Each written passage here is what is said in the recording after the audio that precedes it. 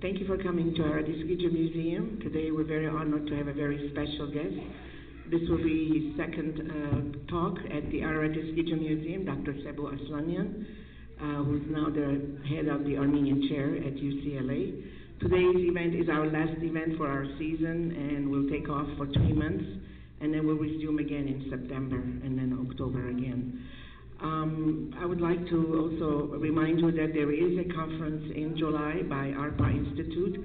There are flyers outside. Dr. Panosian is here.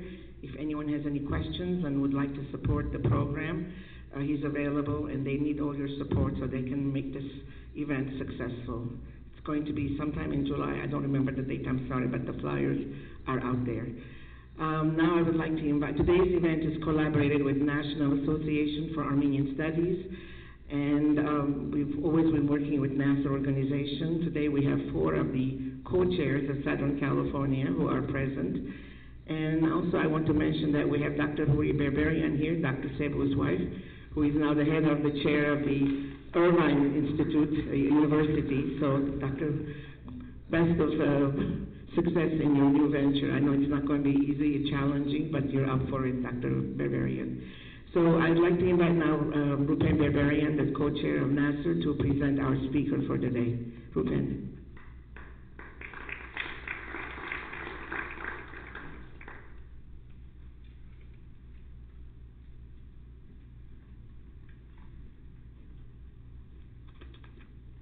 Good afternoon. I'd also like to welcome you today. This is the 14th event that we've had so far in 2017, thanks to Maggie's monumental work that she does. So we really appreciate her collaboration with NASR. She did mention the ARPA Institute anniversary celebration. So they're celebrating the 25th anniversary of ARPA, and it's on July 15, 2017. And it's a full-day conference and a banquet, and there are tickets available from Hagop if you want them. And the topic of the conference is Armenians and Armenia in the 21st Century, a strategy for long-term development. And it has a pretty good list of excellent speakers that are coming from Armenia and elsewhere and Europe. So check out that event. Today we have a topic from Nakhijevan to the Netherlands, Thomas Wartabet of Anand, and Armenians printing in Amsterdam, 1677 to 1708. It's by Sebouh Aslanian, who's a grandson of Armenian immigrants from Sepastia and Aravgir. His family first moved to Alexandria, Egypt, and then to Ethiopia in 1917. He was actually born in Addis Ababa, Ethiopia. His maternal grandfather, George Dejerayan, co-founded the first privately owned printing press in Ethiopia in 1929. His father was also a printer, so therefore it's no surprise that his academic interest in printers is fairly strong. Also, similar to the mobility of the new Julfa merchants, he's also been fairly mobile. Because of the Ethiopian Revolution, his family immigrated to New York, and then they went to Sharjah, United Arab Emirates, where Dr. Aslanian attended middle school. Then he moved to Canada and finally to the United States.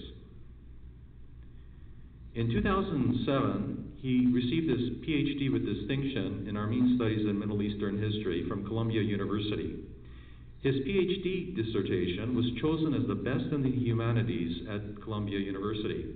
He also received the Distinguished Dissertation Award from the Society of Armenian Studies. While at Columbia, he received the Zohrab Liebman Fellowship, and you may be curious, this was funded by Krikor Zohrab's daughter. He also received the Columbia University Dissertation Travel Fellowship to his favorite spots, Venice and Vienna. And then he got the Columbia University Dean's Summer Research Grant actually before that, and also to go to Venice and Vienna, and he also received the Tavitian Fellowship. In the 1990s, he received his Master in Historical Studies and Political Science from the New School for Social Research in New York. He started off his education with a Bachelor of Arts degree in 1989 from McGill University in Montreal, Quebec, Canada. And some of the other graduates of McGill include Justin Trudeau, who's the current Prime Minister, William Shatner of Star Trek fame, Burt Bacharach, the musician, and Zbigniew Brzezinski, who was the National Security Advisor of the Carter administration, and unfortunately, he died last week. Also, as you probably guessed by now, I'm also a McGill graduate, so I spent a little bit more time on McGill. Dr. Sebouh Aslanian is Associate Professor, and he's the holder of the Richard Hovannisian Endowed Chair in Modern Armenian History, established by the Armenian Educational Foundation. Prior to that, he was an assistant professor at California State University, Long Beach, and he was a Mellon Foundation postdoctoral fellow at Cornell University, and a Manoogian postdoctoral fellow at the University of Michigan, and a visiting assistant professor at Whitman College in Walla Walla, Washington. Dr. Aslanian has organized 3 major conferences. The first one was in 2012 with the title Port Cities and Printers, 5 Centuries of Global Armenian Print. The next one, in 2015, Genocide and Global History, a conference on the 100th anniversary of the Armenian Genocide. And a few weeks later, on April 26th, he had a conference in Istanbul that was originally supposed to be held at Bilgi University, but they canceled the conference at the last minute. And fortunately, he was able to change the venue to the Bosporus University, the old Roberts College in Istanbul, and the conference was held. We're hoping that his next conference will materialize this year because it's the 300th anniversary of the 1717 establishment of the Michitaris congregation at St. Lazaro. So we're hoping that happens later on this year. Some of the other awards he's received are the Penn Literary Award for the Most Outstanding First Book of the Year from the University of California Press, the Hushang Pusharati Iranian Studies Book Award from the Middle Eastern Studies Association, and his book was selected by the Committee of the California World History Library as the first book to appear in the prestigious new series, Author's Imprint, which celebrates and recognizes accomplished works by first-time authors. His first book, published before he got his PhD in 2004 from Venice, was Dispersion, History, and the Polycentric Nation, the Role of Simeon Yerevansi in the 18th Century Armenian National Revival. And the award-winning book that we talked about was From the Indian Ocean to the Mediterranean, the Global Trade Networks of Armenian Merchants from New Julfa. And this was in 2011 by the University of California Press. Some of the books he has in process include Early Modernity and Mobility, Port Cities and Printers Across the Armenian Domain, 1500 to 1800, and A Voyage of the Santa Catarina, a global micro-history of the early modern Indian Ocean. Dr. Sebouh Aslanian has articles appearing in Annales Histoire Sciences Sociales, American Historical Review, Book History, Diaspora, a Journal of Transnational Studies, Études Arméniennes Contemporaines, Handis Amsoria, a Journal of World History, Journal of the Society for Armenian Studies, and the Journal of the Study of the Social and Economic History of the Orient. He's somewhat of a romantic, and in 1816, Lord Byron visited San Lazaro in Venice, and he followed in his footsteps. And we'll end on a personal note. He's married to Huri Berberian, as it was mentioned, who's the chair of the Armenian Studies program at University of California, Irvine. And like George Clooney and Amal, they were married in Venice. Without any further delay, I'd like to invite Dr. Aslanian to the podium.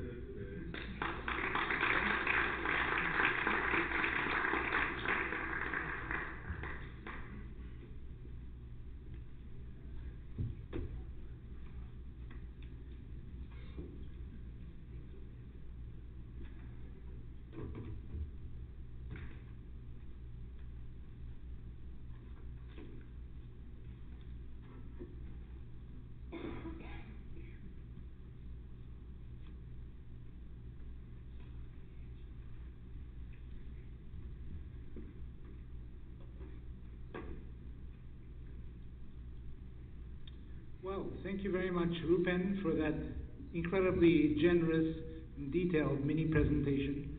I'm really flattered by it, so much so that perhaps I might have lost my train of thought. But first time that I've been compared I've been mentioned in the same sentence with Shatner and Clooney, so that's very, very, very nice of you. Thank you. I'd like to thank the Ararat Eskija Museum, particularly Maggie Goshen, as well as Nasser and especially Mark Mamigonian and Rupen Berberian, as well as Bruce Roth for making this event possible. And of course, I'd like to thank all of you here for taking your time on this beautiful Sunday afternoon to be here for my talk.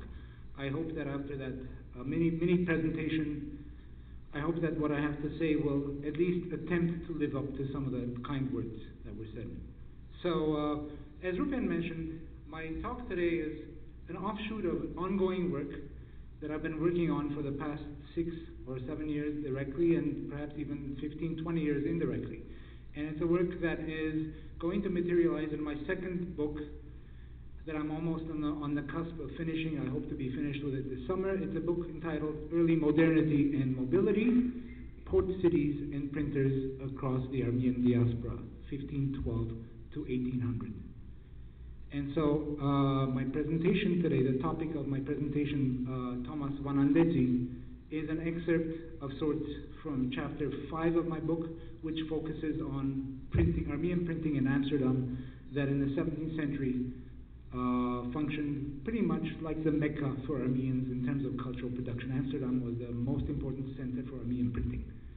And so before I launch directly into the talk, let me say a couple of words very quickly about the larger dimensions of the project that I'm working on, and particularly touch upon 2 factors that have motivated me and driven me to work on this book for as long as I have. So the first factor that drove me to choose this topic, was alluded to by Rupen as well, was the quincentenary of the printing of the first Armenian book in Venice in 1512, a quincentenary milestone that we celebrated at UCLA with the first conference. So at the time there was much discussion and ideas were in the air about what to do about the significance of this larger milestone in Armenian history and how we should celebrate it or how we should study it. And so I decided that I would focus my next book on this topic. The second, in the meantime, if I could, I don't have access to the...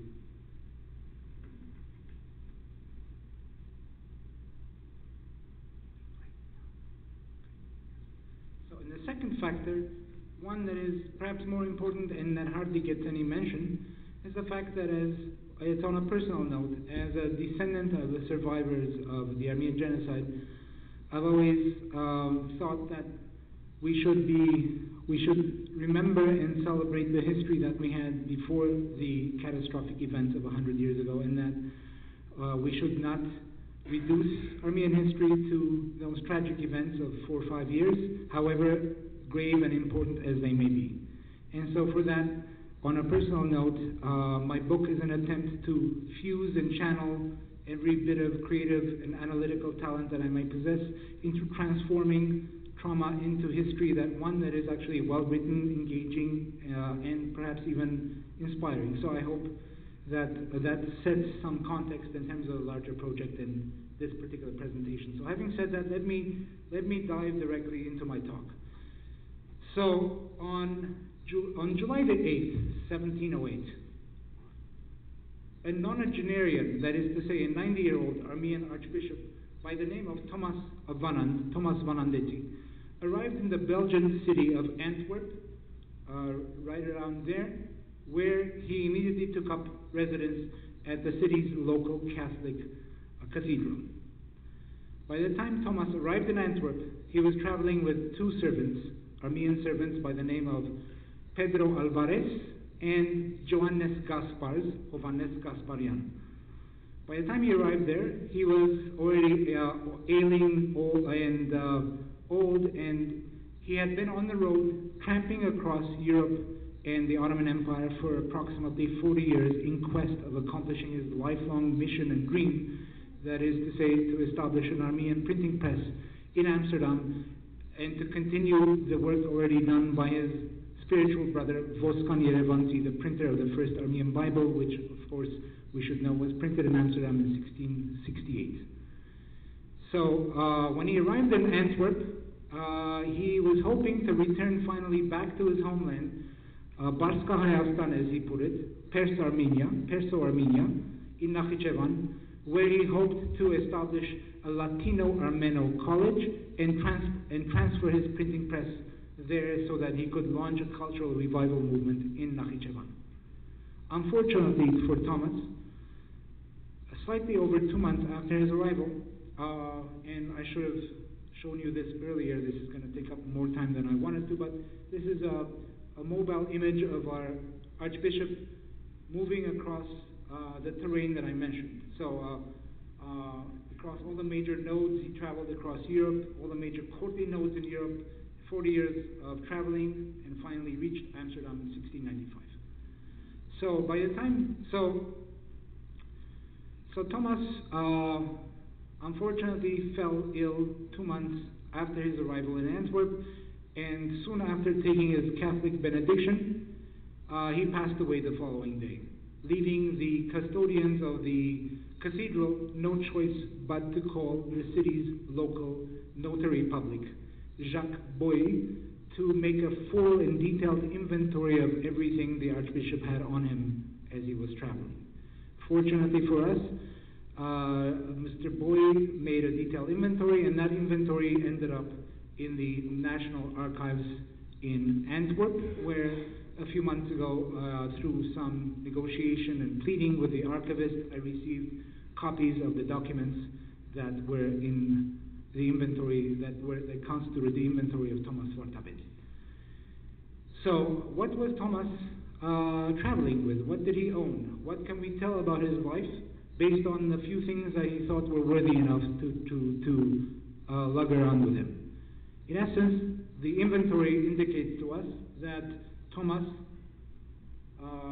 was traveling with 3 or 4 leather-bound chests containing multiple copies of newly printed Armenian books, some bound and some unbound, a signal or a testament to his pioneering years as a printer of great renown in Amsterdam.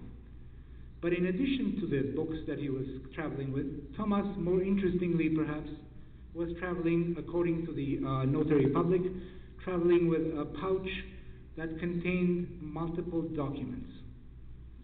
And these documents are, you can see one of them here, approximately 12 documents, all of them letters of recommendation. Hans Nararagan Gir, to use the Armenian term for it, or Abbas Baranats Gir, and that included letters of recommendation dating back to the 1660s, approximately more than 50 years, half a century before the Archbishop passed away. And these are some of them here in the archive. These are copies. These are not the originals. The originals have disappeared, but copies were made by one of his 2 servants. And this is a part of a letter of recommendation by Hagop Juhayeti, the formidable Armenian Catholicos of the second half of the 17th century. This is a second letter of recommendation from Hagop Juhayeti, and a third.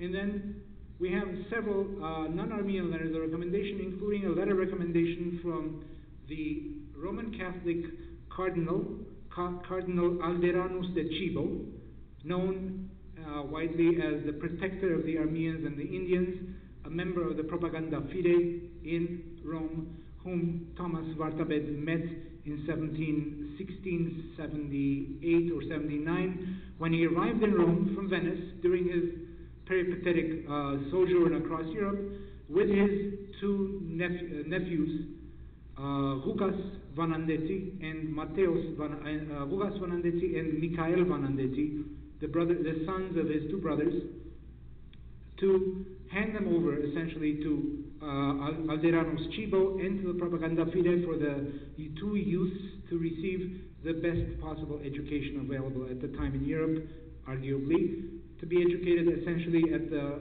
famed Collegio Urbano of Rome, where youth from the East especially those belonging to the Eastern Christian churches, were educated in the arts of theology, philosophy, languages, and so forth. And so after depositing these two nephews, Thomas traveled, continued his journey that took him to spend 10 years in Spain, and then eventually to Amsterdam, where he set up a press. So the question, of course, arises when we look at these letters of recommendation. The question arises as to why Thomas felt the need so much to travel with these letters, these certificates, sometimes 50 years after they had expired, on himself. Why would a man of his stature be traveling across Europe with letters of recommendation? More so, one could say, could these letters of recommendation shed any light on Thomas's life as an itinerant pilgrim and printer? Could the letters of recommendation have anything to tell us about how they helped him accomplish his lifelong mission, that is to say, the establishment of a vibrant printing press in Amsterdam?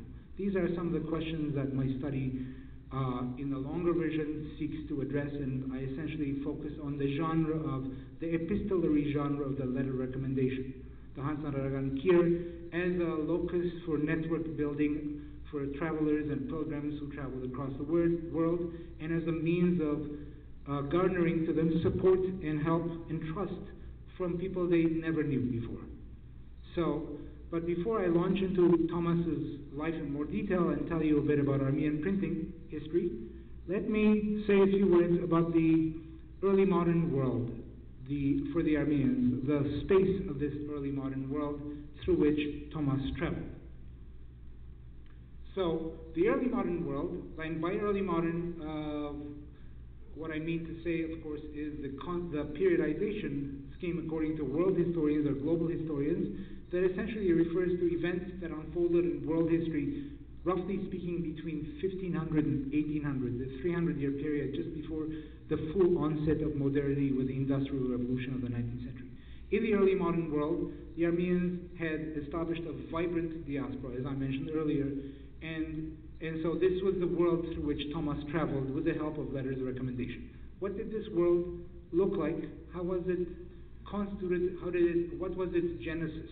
How did it emerge? And what can it possibly tell us today, living in the modern world of the Armenian diaspora, the post-genocide world? This is a diaspora that is less known. Most people have forgotten its existence. But it's a diaspora in some ways similar to the diaspora of the 20th century. It is a society like our own society, that is a society of mobility, a society, an arena of settlement across the world where merchants, missionaries, and printers are constantly mobile. They move from one location to another, taking with them fresh ideas, rumor, gossip, sometimes skills, sometimes books like Thomas Hovannisian, and also in some cases they attempt to take printing presses with them. So what did this world look like and how did it come about? Essentially, this world, which is the larger object of my next book, consisted of, roughly speaking, 60 separate nodes, 60 settlements, community settlements, scattered across vast global spaces from the Indian Ocean world all the way to the Mediterranean and the Atlantic. Roughly speaking, from London and Cadiz in Western Europe to Guangzhou, that is today's Guangzhou or Canton, China, and Manila, the Philippines. Across this wide spectrum, there were about 60 important settlements where Armenians thrived, and these settlements ranged in size from the smallest of 20 people, in the case of Manila, the Philippines, and Guangzhou, China, to middle-sized settlements like 100, or small-sized settlements like 100, like Venice, Livorno, Marseille, and Amsterdam. Amsterdam, despite all the accomplishments that I'm going to be hailing and talking about today, had only 80 Armenians at its peak. So a very tiny community. But of course, the moral lesson here is that Armenians, as most of us already probably know, always punch above their weight. That is to say, it doesn't take too many Armenians to accomplish cultural feats. And I'm saying this as a historian and not as someone wearing an Armenian hat. So there were 60 settlements scattered across oceans, and these 60 settlements and the diaspora that they constituted essentially was born and came about at a specific time and place in world history.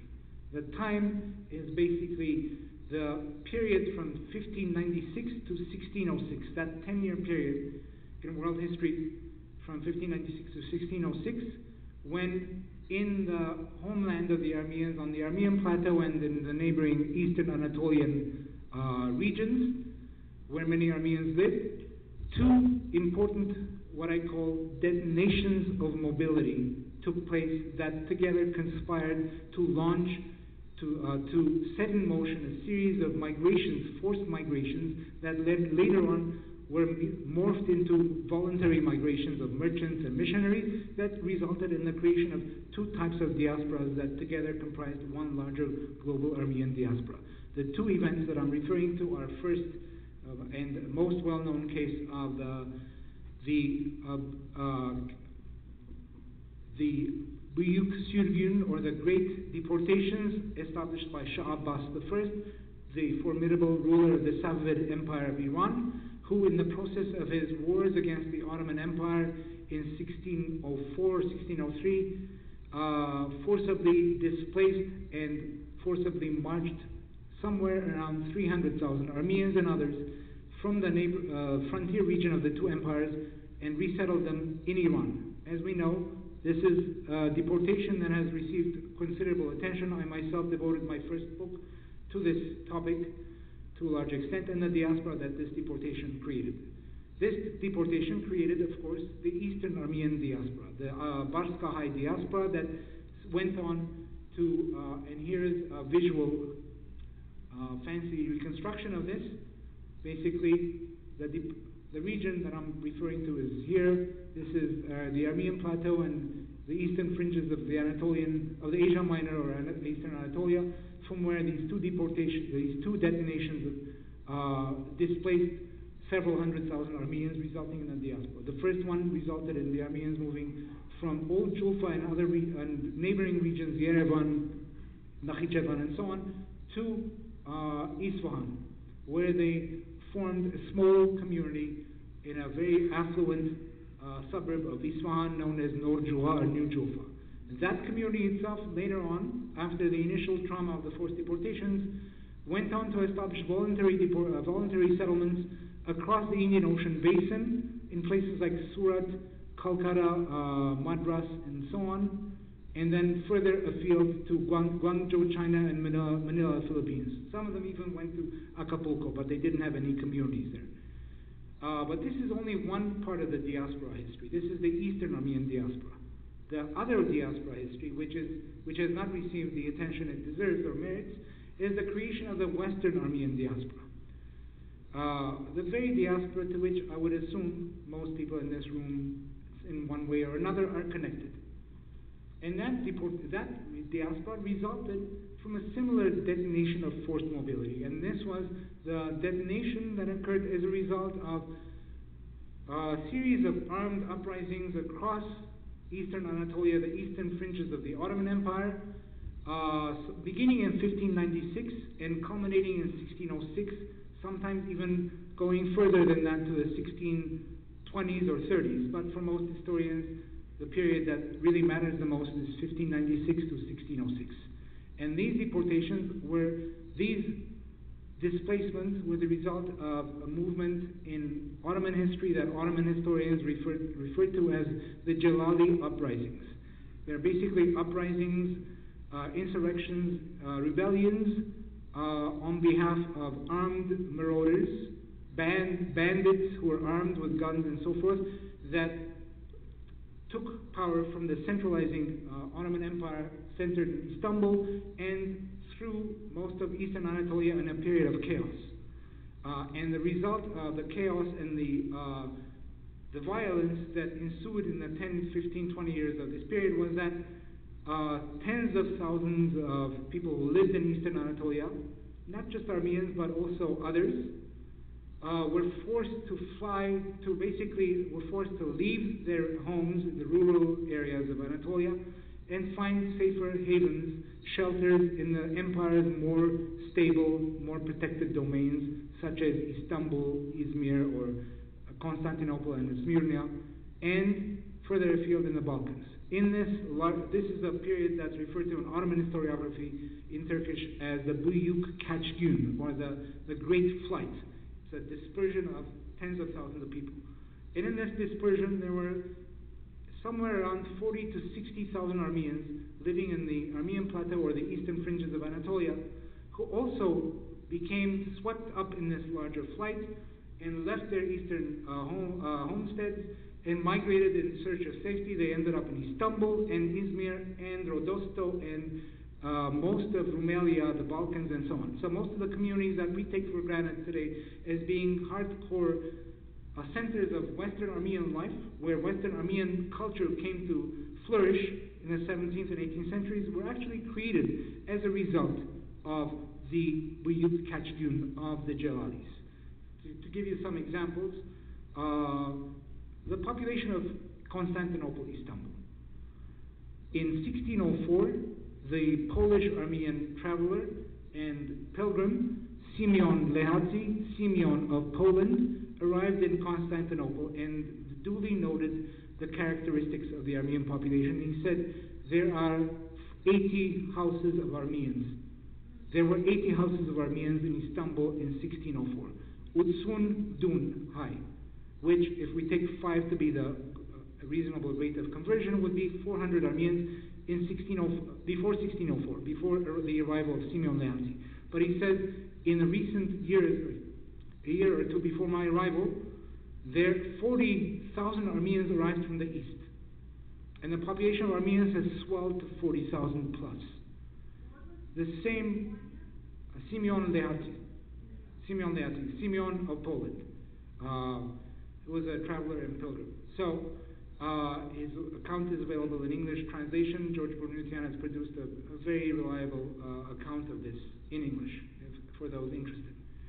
The same can be said for Izmir, Smyrna, where the population was minuscule of Armenians at least. And then after 1604, with the arrival of the migrants from the east, the population increased to 10,000 Armenians. And the same story can be repeated on and on. The important thing is that after they're settled there, some of these merchants, some of these people became transformed from peasants into urbanites.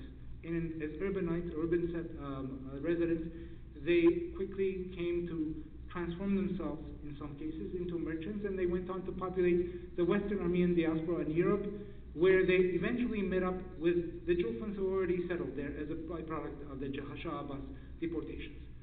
So, in sum, without belaboring this point too much, I'll wrap this segment up by saying that out of the 60 settlements that comprised the early modern Armenian diaspora, somewhere around, most of them, the majority of them, happen to be located in port cities. That is to say, in cities on the edges of oceans and seas or rivers in some cases. This is the case in the Indian Ocean, certainly the case in the Mediterranean and the Atlantic seaboard and so forth. Only a minority of these settlements were inland. But what is more important for our purposes here is the realization that in this diasporic space, the space through which our central hero and character, Thomas Vartabed, traveled, Armenian printers set up printing presses in 21 separate locations. And out of these 21 locations, 16 or 17, that is to say the vast, overwhelming majority, were printing presses that were set up in port cities. Port cities like Venice, Livorno, Marseille, Madras, Calcutta, Astrakhan, and a few others that I could mention. But none of these port cities even came close to competing with Amsterdam as being the most important center for Armenian printing during this period. And so this is where naturally our printer here, missionary, the nonagenarian Thomas Vartabed of the hamlet of Vanand in Nakhijevan would naturally gravitate to. And he went there, he arrived in 1695, and he did so. And when he did so, he found himself in a well-established Armenian little diaspora. Amsterdam, like I mentioned, was a small-sized community. with no more than 80 Armenians, full-time residents. There might have been a few more coming and going, but 80 full-time residents are listed in the records of the Amsterdam Municipal Archives as being permanent residents there. And despite their small numbers though, and this is a lesson for everyone to learn from, they had two different churches, especially this church here, which has the Lamb of God on its entrance here, which is also on an embroidery in the back. And it's known as the Church of Surp-Hoki, or Saint Holy Spirit, established in 1714 through the expenses of a Jolfin merchant, by hands down my favorite Jolfin merchant, a man by the name of Koji Baba, or Khoja Baba Sultanum, who was a very wealthy merchant who founded the settlement here and the church, as well as played an important role in multiple theaters, like most Armenians of this period. So this is a 17th century sketch of the church. The inside of the church is opened. I was just there 2 months ago, and I went to Mass on April the 23rd on a Sunday. So Thomas Wartabed arrived in this place, and when he arrived, he found himself to be the third or fourth major printer in Amsterdam. His path to Amsterdam was paved by earlier adventurers and cultural producers. And some of them merit some attention here. The first printer to establish a permanent setting on Dutch soil in Amsterdam, who was Armenian, was Mateusz Tsaretsi. And I would bet that very few people, if anyone here, would know where Tsar is. Tsar today is a little known place. It's not known for being a cultural beacon or one of the most advanced places on the planet. It's basically a small town, village, not too far from Karbajar, on the outskirts of Karabakh. So the first printer who went to Amsterdam was Mateusz Tsaretsi, Mateusz of Tsar, who arrived in Amsterdam in 1658, and like everybody before him who had been sent there by the Armenian Catholicos, in this case Philippos, I think. And first destination for Mateusz was Italy, the Italian peninsula, where the center of printing was located at the time, Venice and Rome. And after arriving in Rome, Mateusz realized that despite every effort that he made to get the Armenian Bible printed, he found himself facing a wall. Every turn that he took, he was faced with a wall, an obstacle, obstruction, and it didn't take him too long to have a light bulb flash in his head with a great idea, that is to say that I think there is one thing in common I'm facing here, that is, I'm facing obstacles and opposition to printing the Armenian Bible because of censorship from the Church of Rome. So, being very smart, what he did was, he did what the Jews did. He said, I will, for some reason, we don't know the path of information that led him to this conclusion, but he decided to relocate his base and his quest away from Rome to a place that didn't have censorship, or that had very little censorship. And that place, of course, was the Netherlands, and at the time, the hub, the global center of global capitalism, Amsterdam itself, where Jewish printers had been printing books from 1625 onwards without any hindrance or opposition from censors. They too were operating in Italy before, but they shifted base to Amsterdam. So the Armenians followed them 30 years later. And Mateusz from Tsar was the first to come to this conclusion. So he arrived to set up a printing press with the help of merchants and so on, and eventually had Armenian characters, had a specialized punch cut Armenian characters, Armenian letters, the most expensive part of printing, the most difficult obstacle in the way of most printers. Once the punch cutter did his job, a very well-known, famed punch cutter by the name of Christopher Van Dyck, who worked for the Elsevier firm of printers. He then began to print his first book, Jesus Orti, Jesus the Son, and he died before the book was finished. And he died on his deathbed. There were creditors, Armenian creditors, who had loaned him money and so forth, asking for their money back.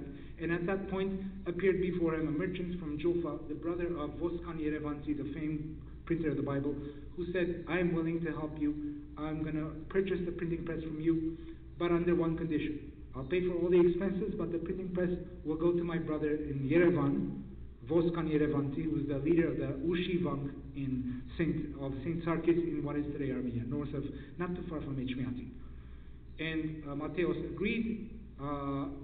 His brother, Voskan's brother, purchased the press and began printing books. And that press printed the Armenian Bible in 1688, printed also, and you can see an image here of the Bible here, and also printed the first work of Armenian history in the early modern period, the Girk Batmutians, the book of histories of Arakel of Tabriz, Arakel Tabrizhetzi, which also happens to be the first book printed while the author was still alive.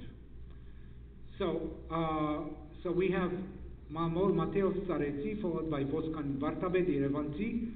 Then in 1685, after a hiatus of about 10 years where the printing press was not operating in Amsterdam because of bankruptcies and so on, Voskan had moved his press to Livorno, and from Livorno to Marseille, where he had also problems with censorship.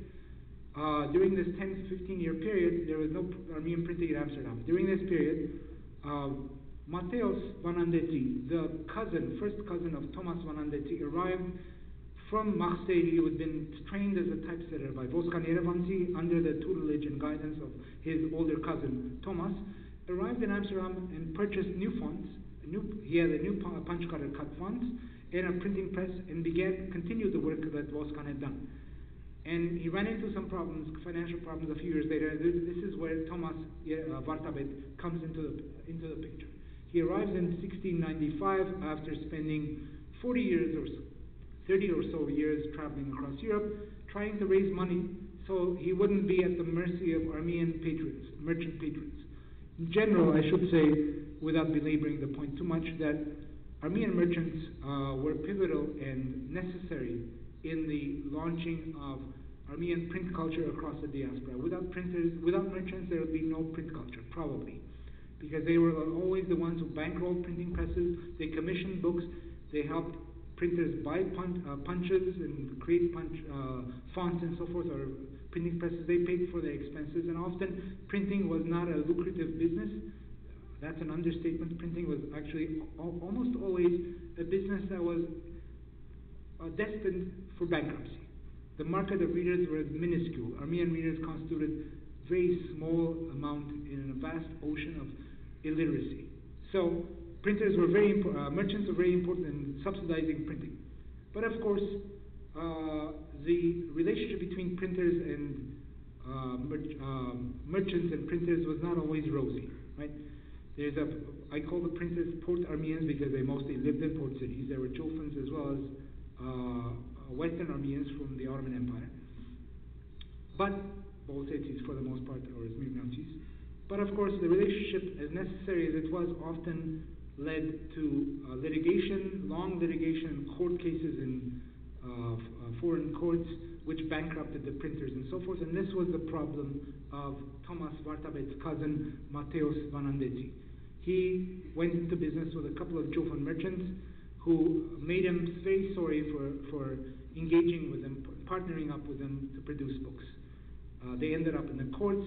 Mateos almost lost his press, and then Thomas knew about this, and so Thomas decided, being one of the early visionaries in this, he thought there was a problem with this, the relationship between port cities and printers that sometimes ended up in court cases and bankruptcy. So he decided to have an alternative recourse to patronage. His recourse was to avoid Armenian merchants and to print things from his own pocket. But he could only have money if he had patronage from Catholic authorities in Europe. So he traveled to Rome, spent 10 years in Spain. He was in Lisbon, Sevilla, Granada, Madrid, and Coruña in the north. And this whole time that he was in Spain, 10 years, he was essentially looking for patrons, particularly through the Spanish king Charles II, to have money given to him on the basis of patronage. The same thing he did in Rome as well. Except that when he was with Roman authorities, with Catholic authorities, he never said that his goal was to print books, because he knew that they would automatically obstruct him because of censorship. He came up with other stories about why he needed the money that included reviving his church that had been languishing in Transcaucasia under the domination and usurpation of Muslim authorities and so forth. So Christian authorities felt that they could subsidize him without knowing that the money was actually going towards printing. And so after 10, 15 years or 30, 40 years of traveling, he finally arrived in Amsterdam, and the first thing he did was he printed this well-known atlas, the first Armenian atlas, the cover of my book. It's called Hamadarat Ashkharat Suites, was the Atlas of the World, printed in 1695. Shortly after this, this was commissioned, this was actually engraved on bronze with the help of famous Dutch engravers, two brothers named, who were known as the Schoenbeck or Schoenbeck brothers. And soon afterwards, the next year, he printed probably the most important book of his career, a book that has gone on to remake Armenian history, literally. And that is the famous work by Moses of Khoren, Moses Khorenatsi's Badnutun Hayot, which was, of course, at the time known as Askapanutun Tohmin Hapetian Khorenatsal Moses Khorenatsi. So, Askapanutun Tohmin Hapetian, the genealogy of the Japhetian race or clan or nation. The Armenians were known as Japhetian because they're descended from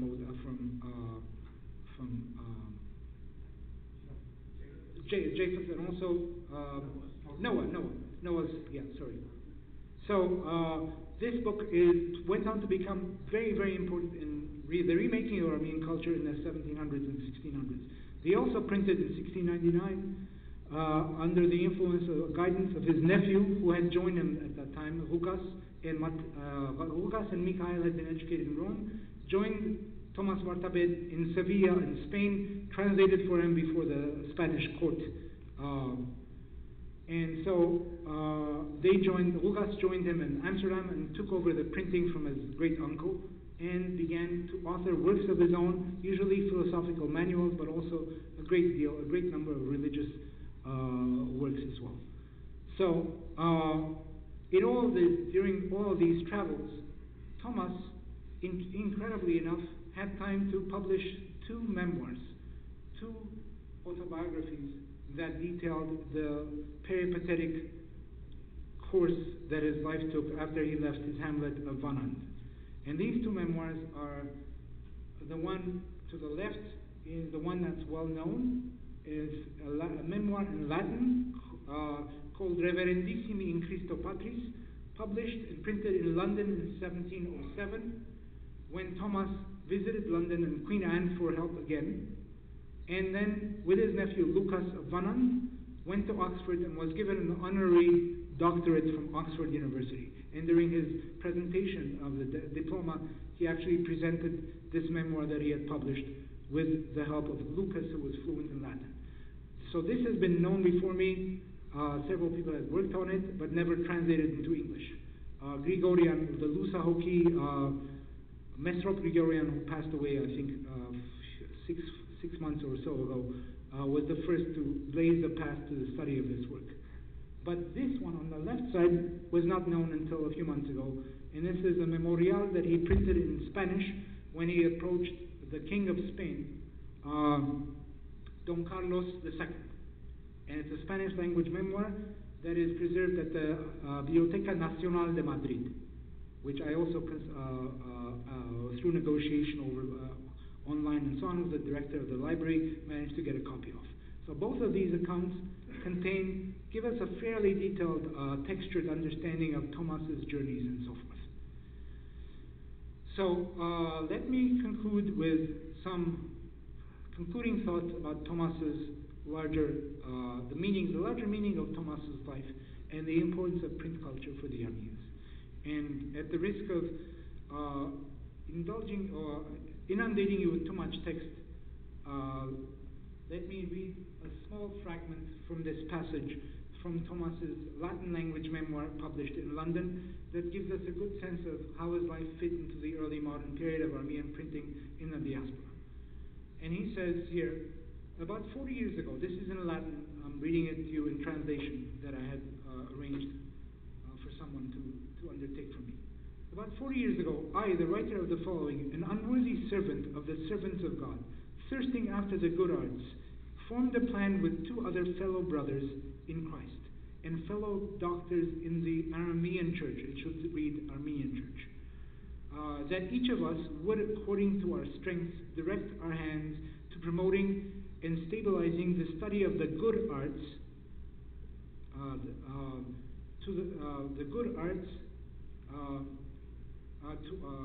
in Greater Armenia. And then he says, then, and he basically gives an account in the part that I've put in ellipses, he gives an account of Hovannisian, his brother, his spiritual brother, and so on, and how he took his two nephews from Banand and dropped them at the Collegio Urbano school, and then went on his business trying to collect funds, and so forth. So I skipped that part. Then he says, then, since we perceived the necessity of bringing youths out of Armenia, who might in Europe be steeped in the disciplines and the good arts, it was agreed between us that I ought to return to our homeland in order to summon youths. So I guess I'm not skipping this part. And thus, in the year 1673, separated from my one and only fellow brother, I arrived through Italy, Austria, Poland, Wallachia, at Constantinople, and finally to my homeland, where as much as I could, I zealously urged our neighbors and ecclesiastical acquaintances to aid what I could, to aid what we had begun, showing them how many advantages our church would obtain and how much easier it would be for us before other Orientals, this is an important line, to collect these fruits of Europe, filled with virtues and disciplines. By the fruits of Europe, he means, of course, technology of print established by Gutenberg in the 1450s. And so,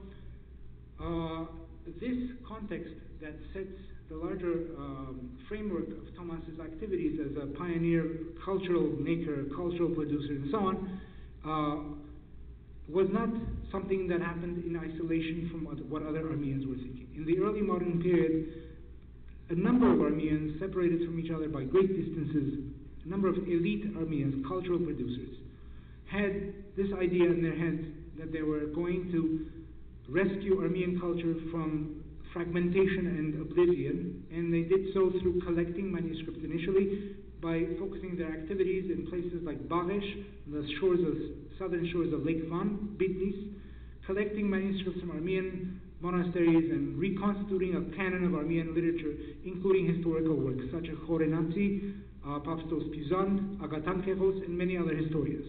And their editions have come down to us largely through the work of the school of Baresh that Neshtes Aginian, the scholar and monk belonging to the Mekhitarist order of Vienna, has studied in his book Bareshite Brot. But this was one part of a larger cultural revival project that focused on manuscripts. What is even more important is that in the post-manuscript era, in the era of Gutenberg with print, visionaries like Thomas Vartabed and Voskan Yerevansi also had the same idea of totalizing an Armenian archive, an Armenian canon of works that were on the verge of disappearance into permanent memory by putting them into print.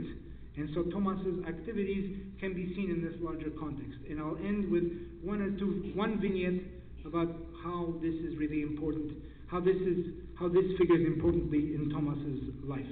And the vignette that I have has to do with the books that I mentioned earlier, which is this foundational text, the Askapanutin Domin Apetian, the history of Armenia by Moses Khorenatsi, the 5th century, some people say 7th century author, who wrote the first national kind of history of the Armenians, from their origins, from Noah until the late antique period.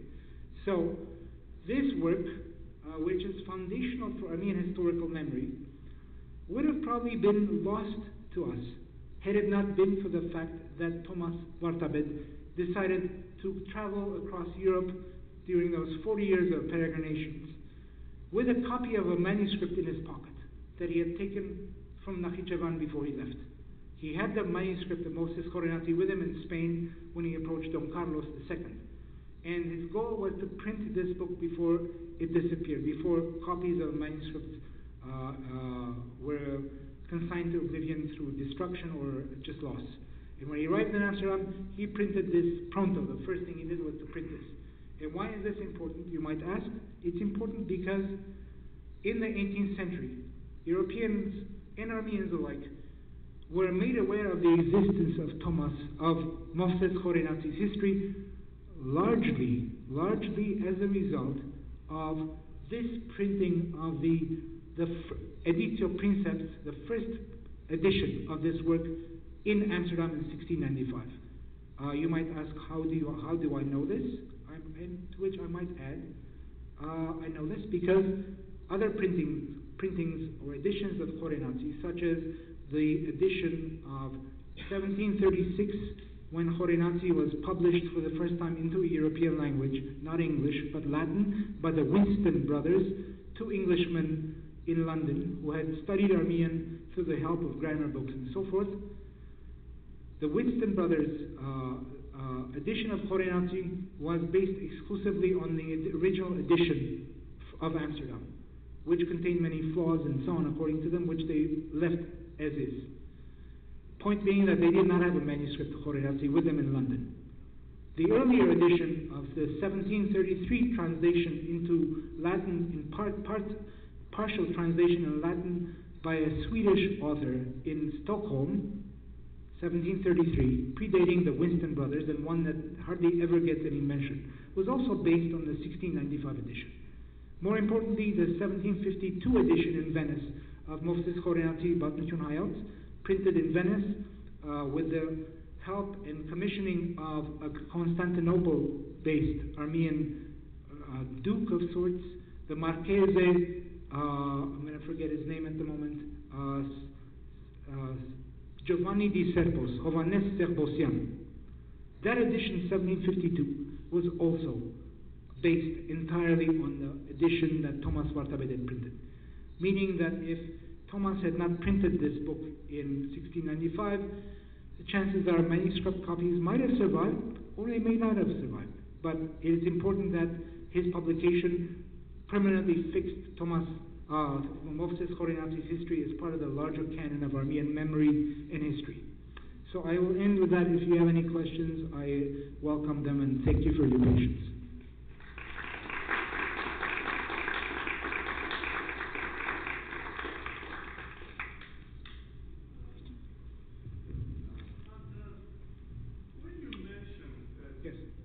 When you mentioned about those certificates of travel or whatever, there are copies, but the originals were disappeared?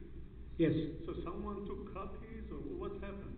What happened was, to the best of our knowledge, and I should use this opportunity to clarify something, the Antwerp archives had also been studied by this Belgian scholar in 1905 or 1907, Jules Vanerus, published an article in French in a journal, in an obscure kind of specialized journal, on these documents.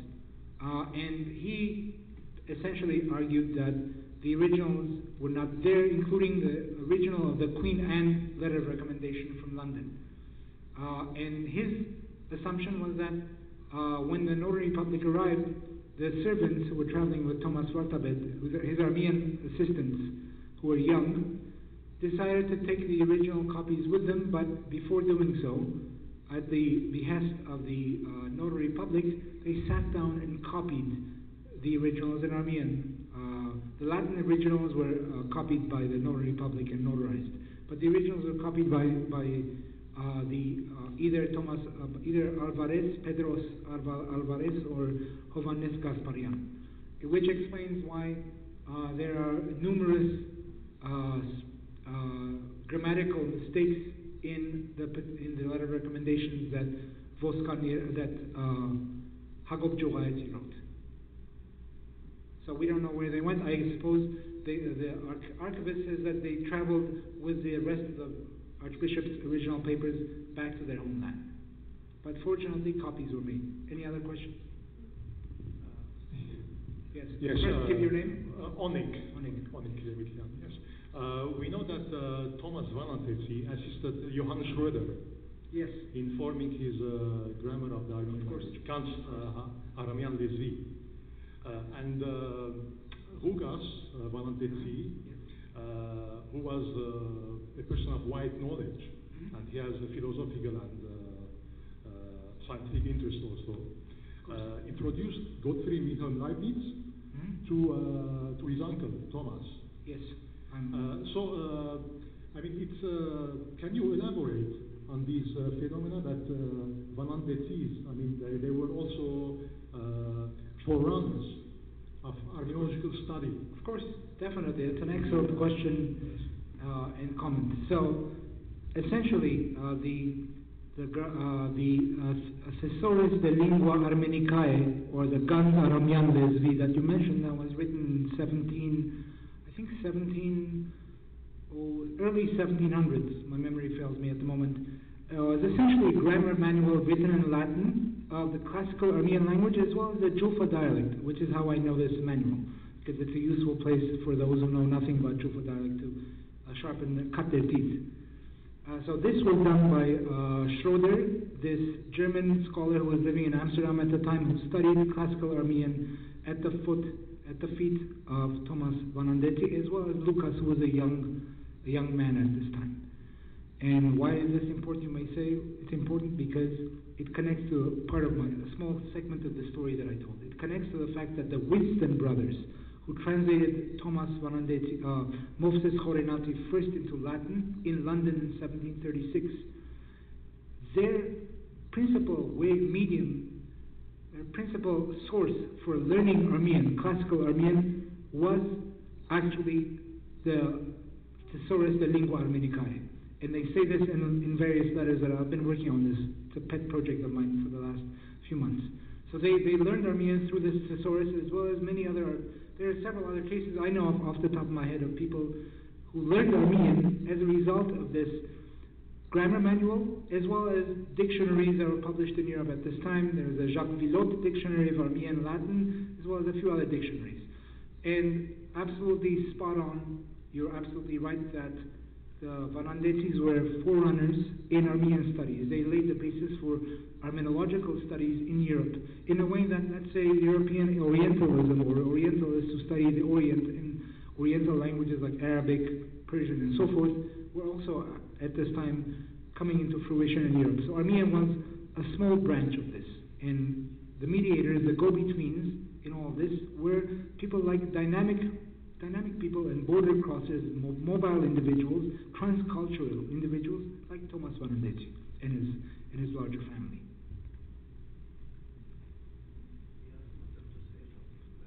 I have really several questions. Yes, Rafi. Can I make a comment also? Yes, let me first go to Rafi. Yes, please. I don't have any question from you. This is at the very period when the Dutch were establishing their empire all over the world. Yes.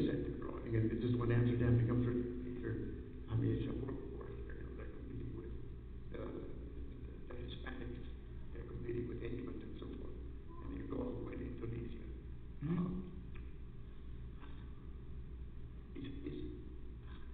Is this something that the Armenian merchants are consciously aware of? I mean, that they're going to a place where there is, in fact, a dynamic and imperialistic enterprise going on, and that it's reaching all the way to the Far East? And second question, very quickly, the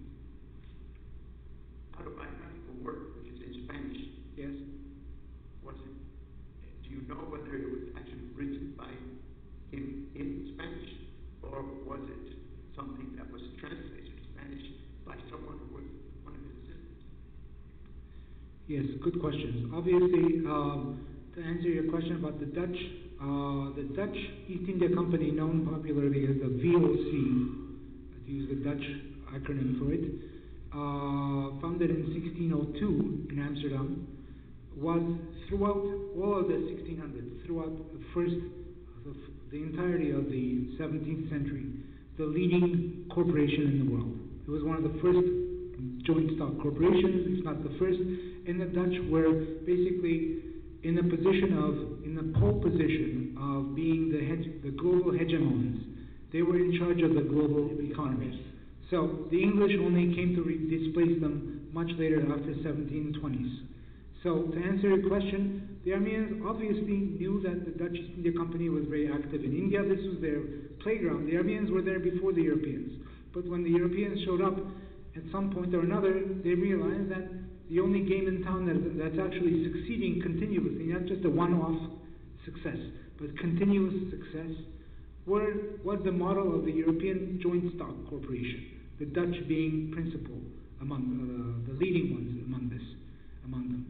And so they knew very well that Amsterdam was a thriving center, and they decided as early as 1620, there were two Armenians, 1625 in Amsterdam, and after the 1660s, 1658 period, and afterwards, 40 or up to 60 Armenians settled there, and most of them were there because they knew that they could take their Persian silk, raw silk, from Iran, transport it across the Russian route north, through Astrakhan to Moscow, St. Petersburg, and from there via the Baltic Sea straight to Amsterdam, and sell it in Amsterdam in this really burgeoning, really developed market for trade.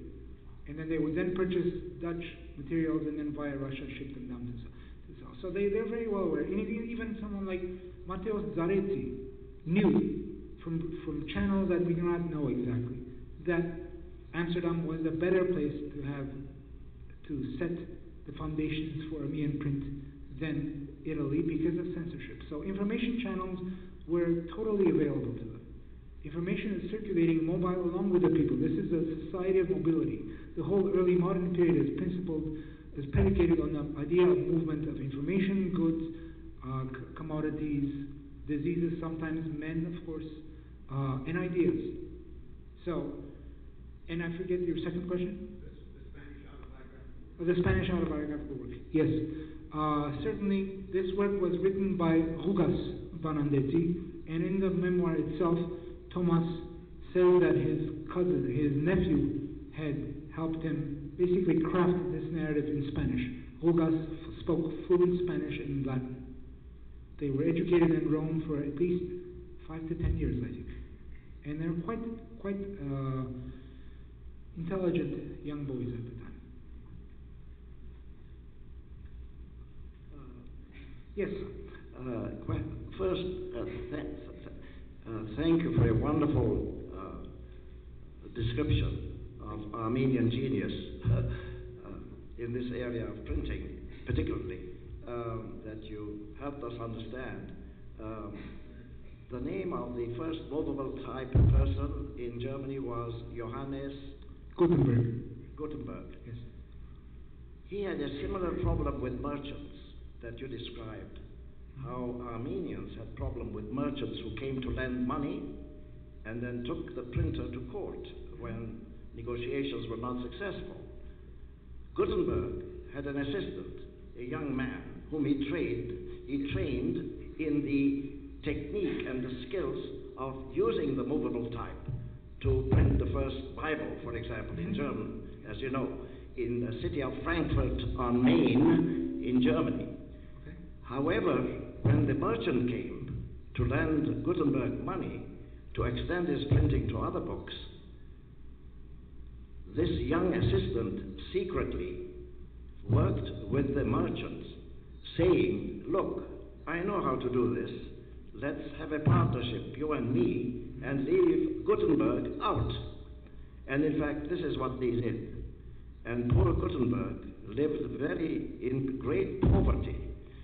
One of the greatest men who has ever lived in the history of the world, and certainly one of the greatest names in German history, lived in poverty for more than 20 years before he could get funds to have his own printing press. So that kind of lack of moral authority existed then and continues to exist now. And what I think we ought to do as Armenians is learn from the lessons of the past. First of all, we've got to learn to honor the golden rule of loving ourselves and the Creator and each other that the Creator loves by working collaboratively together, not competing with each other. And that together we are likely to create heaven on earth, a paradise on earth that we are capable of by I cannot collaboration. agree with you more. Yes, absolutely. Everything you said about Gutenberg is, to the best of my knowledge, quite accurate. And if only, what you say in the second part, if only others also listen to it. Thank you. Anybody else? We know that until 1789, the Mechitarists of Venice, they didn't have their own printing line press, and they used to print their books by other printers in Venice, like Antonio Bartoli. Bartoli, yes. Not to be confused with the olive maker, olive oil maker. Olive, Bartoli, yes. yes. And they somehow managed to acquire the printing press of Mattios Zarezzi, who died in, Mattios Vanantezzi, who died in 1710. And it was seized by the creditors, this printing press. Exactly. Yeah. Can you give us details about this transaction, please? I can. Because I mean, when you look at the quality of the books by the Mechitarists, at this period, after acquiring this press, it's very high quality. Yes. And we know that Mattios ordered a Hungarian by the name of Kish something. Kish, Nikolaos Mistofalousi Kish. Yes, to prepare for him special print fonts. Yes. So can you elaborate? Sure. Give us some. Sure, very good question. So essentially, 1685, when Matteos basically, as the first cousin of Thomas, was taken by Thomas on his first journey. Thomas made two journeys. The first journey he took Matteos. He took him to Marseille because he knew that at the time, 1670, dropped him off in Marseille, 1672, I think, with his brother in arms, his brother in spirit, Nakhijevan, who had relocated his press there. And Matteos trained with Voskan and became the most preeminent typesetter of his age. He was known as the Bakrich Gazarian. He was a perfect printer, typesetter. So he studied with Voskan for 15 or so years. After he finished with Voskan's press went bankrupt after Voskan died. There were litigations, extreme censorship by a couple of Armenian censors who were sent from Rome to survey Voskan's activities, and they did everything possible, went out of their way to obstruct this process from fully reaching fruition. So in 1683, the press basically collapsed. It continued for another 3 years, but it was essentially no longer what it was. And that's when Matteos Vanantezzi, who had been sent there by his cousin Thomas, decided to join his cousin in Spain. So he left Marseille in 1684, 85 I think, 84, went to Lisbon, joined them there, and then they traveled together to Coruña, and then by ship Matteos went ahead of Thomas and established the press in 1685 in Amsterdam. And as you point out, he contacted Nikolaos Mistofalousi Kish, this well-known typesetter, who was of Hungarian origin, who printed the first Hungarian Bible in Amsterdam. He crafted new Armenian type for Matteos. And then Matteos realized he didn't have enough funding, and so he didn't have a choice but to go into a partnership agreement with two other Armenians. One was a priest from Kayseri, Gesaria, if I'm not mistaken. The second one was a merchant from Juffa. And that merchant, unfortunately, made Matteos' life miserable because their books became lost in an earthquake in Smyrna, 1688, went bankrupt, and the merchant sued Matteos in the courts, almost robbed him of everything he had worked for. And that's when Thomas decided that he would no longer rely on merchants. So, fast forward 50 or so years, 1729, after the bankruptcy of Matteos' press and the confiscation of his type, the most expensive part of printing, by their creditors, Mechitar Sepastati comes onto the scene, the greatest cultural hero of his age, without a doubt, and begins to print books through the printing presses of Italians in Venice, in mainland Venice. Right? They didn't have a printing press of their own until 1789, as you pointed out. So Venice had a system of privilege printing where they would give monopoly by the Senate to individual printers for 10 years or 20 years. And so Makhitar went to his favorite printers. One of them who had a monopoly was Antonio Bortoli and his family. They printed for 100 years with some interruptions, printing Armenian and Greek books. So to make the expenses lower, to reduce the expenses of printing books with Bortoli, Makhitar knew that if he supplied, let's say, his own paper, if he supplied especially his own fonts, the price of the printing would drop drastically. So at that point, going back to the question that our friend Rafi raised earlier, information networks, Makhitar knew from his own information networks, through merchants who were faithfully reporting to him all the time, and that, especially an Armenian merchant in Amsterdam at the time in the 1720s, I forget his name now, that some creditor has Armenian font, and that it might be worthwhile looking into it. So Makhitar said, okay, I have Makhitar's letters, by the way. Makhitar said, look into it, please, and offer him this much. Do not offer him a cent more than this. So that printer eventually managed to buy the Mistofalusi Kish's fonts, the types, and managed to ship it to Makhitar, and Makhitar printed books with it. So most of the Makhitarist books that were published in the 18th century, one would say, were probably printed through the fonts that Mateos of Vanand, our Thomas's cousin, had established, giving even more weight and importance to Thomas's endeavors. So I thank you for that.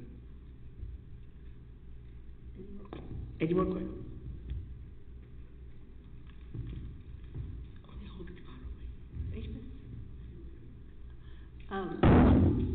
Sorry. Hi. Did you mention that they went west towards Calcutta, and then you mentioned Acapulco? That was Yes. Which Acapulco? Was it? Acapulco in Mexico. Yes. It's hard to believe, but Armenians are very mobile. Yeah, they don't like staying put in one place. They don't like borders. They always excel, and this is what I find the most remarkable thing about Armenians, as an Armenian myself. They are experts at boundary crossing. Yeah. So they were in Acapulco in the 1720s already. There is one merchant that I've studied who was hauled before the Inquisition court in Mexico City in 1723, whose name was Don Pedro de Zarate, not a common Armenian name. And he was brought and hauled before the Inquisition courts on the accusation against him leveled by guess who? Another Armenian. In this case, an Armenian from Iran, who was the head of the Dominican mission in, I think, Veracruz or someplace like that, some place that's on the tourist circuit today. This Armenian was named Giraganian, something Giraganian, was the head of the Dominican mission there, and he had witnessed this poor Don Pedro Zarate and wanted to snitch on him. Also, he snitched on him and accused him of being a schismatic heretic. And the poor Don Pedro was brought before the courts. Fortunately for us, it happened, because now we know about Don Pedro's life. And he had lived in Mexico City for 12 years and was planning to visit his relatives in London from Mexico City. So, well, this is very interesting. So you have document that yes. these Armenians, they went through India, Calcutta, and they yes. went to west to reach exactly. And Acapulco. if I may make a movie allusion without completely foundering or something, I can say, alluding to a famous movie in the James Bond series, The World Is Not Enough. For the Armenians, this was the case. So they were global through and through. By the way, do you know Nadia Wright? Yes. Yeah. Okay. I don't know her personally, but I've read her book. Yeah, she has done In Singapore. extensive work in Southeast Asia. Thank you. Please. Any more questions?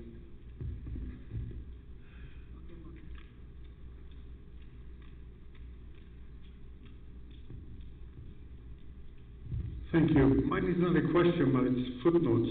Okay. On the very last discussion, one of the Richard Hovannisian series of Armenian cities that was covered all the way to Acapulco and so forth for future use. Number two, this Dohmi, this Haradarabchuna, which it used the model of Ishkhans. Later on, a historian by the name of Pysantiarean used that model, and his book, he titled the book Armenian History, Armenian Ishkhan Nerubat, something like that. Yes. And then the third one, regarding how the Armenian diaspora stretched and in port cities and so forth. For you guys who are interested in economics, Armen Achemoglu's book, How Nations Fail, he covers that area fairly well, the British extension, the Dutch extension, and so forth. And in your previous works, sometimes you have given the Armenian intersections with those ways. Thank you very much. Please, thank you. Rafi. Just a very quick question. Sure. So when he reached Acapulco, would that have been from Manila? Yes. Because that was where the gold trade was going. Yes, yes.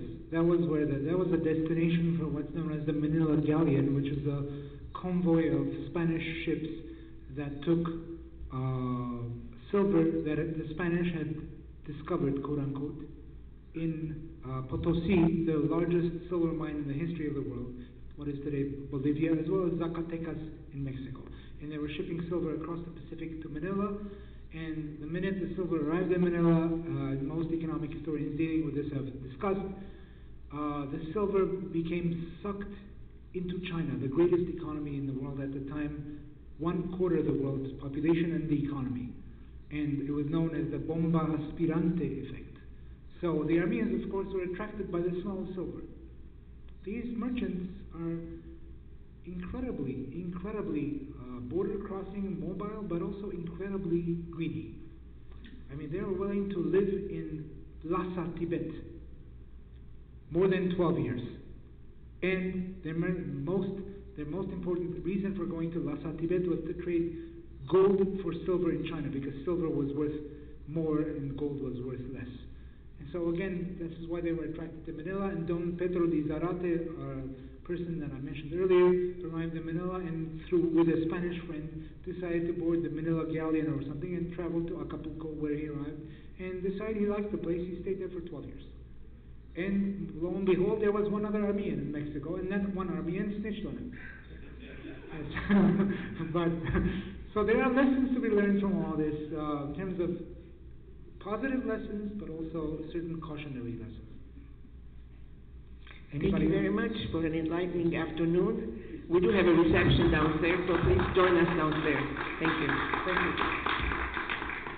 Thank you very much. Thank you.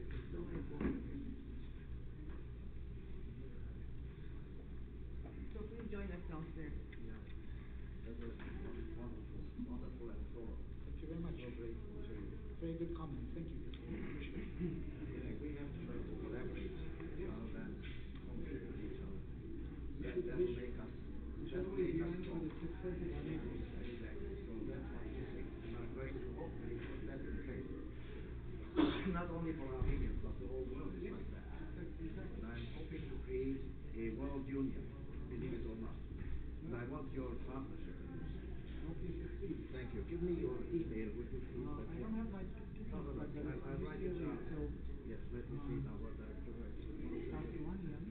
Aslanian. Aslanian, with an X. Yes, At history. Aslanian. At history. UCLA.edu.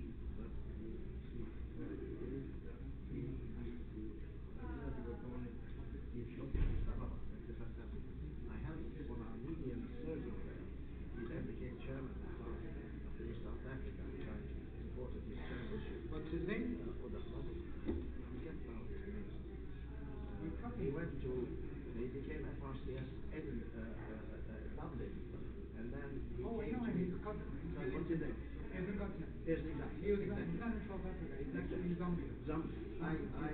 I was his external examiner to get that check. He asked me to be, because I supported him when I was chairman of kidney transplantation in Philadelphia. He came to me in his travels, and I became his lifelong supporter.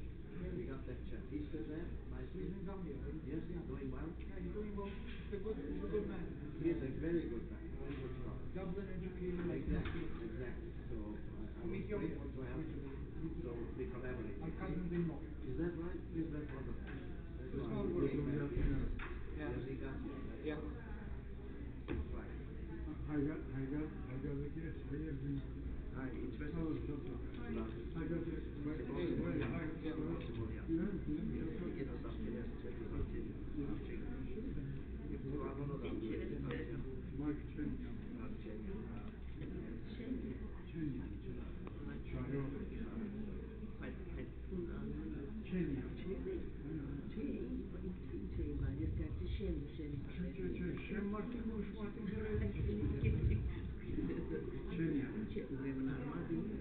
Çeçenyan. Fakat Çeçenleri hakkı Karas Bakıncan Tasarım Mergonyan. Çeçenleri hayal çarptesini aferin var.